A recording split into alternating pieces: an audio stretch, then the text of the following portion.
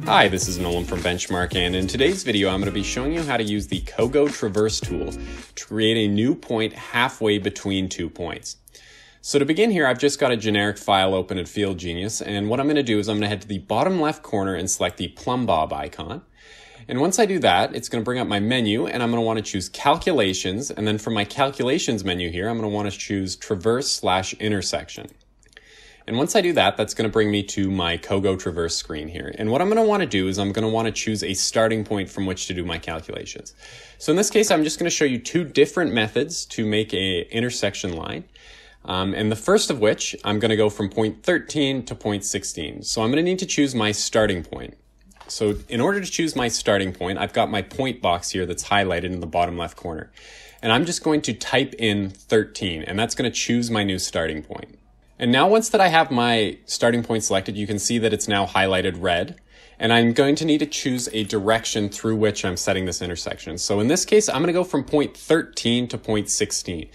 And I want a line that intersects both of those points starting from point 13. So in order to do that, I'm going to go into this direction box here, which is to the right of the point box. And I'm going to type 13.16. And when I do that, you can now see that MicroSurvey FieldGenius has automatically computed a line that intersects point 13 and point 16. The only issue, however, is that I don't have a distance specified. So what I'm going to want to do now is specify my distance from exactly point 13 to point 16. So to do that, I'm going to, again, in my distance box here, type 13.16. And when I do that, you can now see that red arrow. Instead of going off the screen into somewhere where I can't see, it is now exactly from point 13 to point 16 and gives me the distance between those 2 points.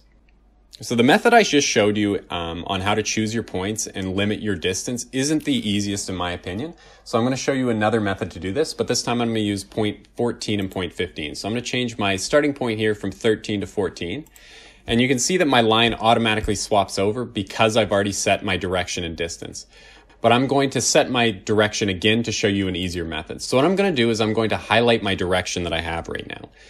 And when I do that, I'm going to double click it, and that's going to bring up my menu with keypad entry and inverse tool. And what I'm going to do is I'm going to select the inverse tool, because all I'm doing when I'm selecting my direction and distance here is really inversing between the 2 points.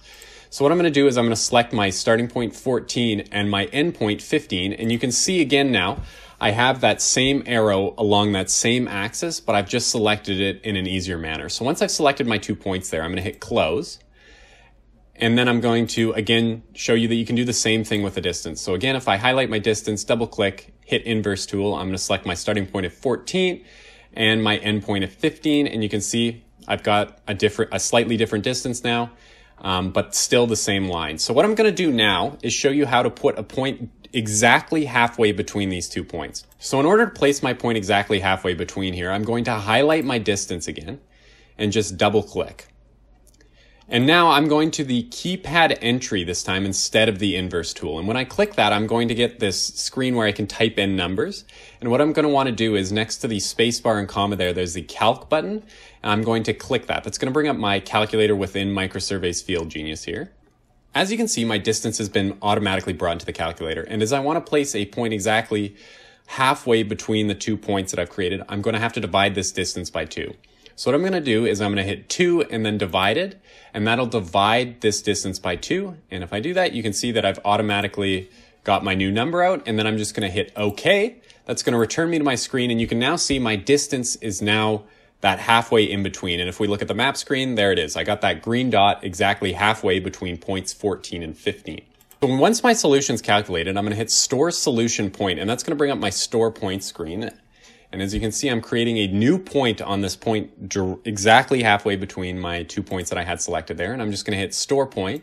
If we go back to the map screen, you can now see that I have a new point exactly halfway between point 14 and point 15, point 34 there.